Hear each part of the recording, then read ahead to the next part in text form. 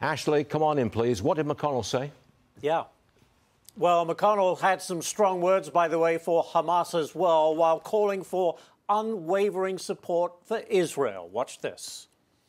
Make no mistake, the surest way to stop violence against Israelis and oppression of Palestinians is to wipe terrorists like Hamas from the face of the earth.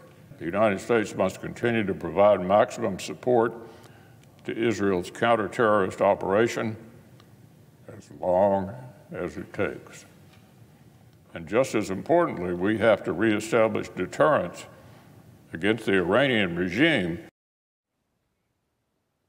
Well, and McConnell's not alone, by the way. Polls show that a majority of Americans believe the U.S. should both publicly support Israel and provide help. Stu.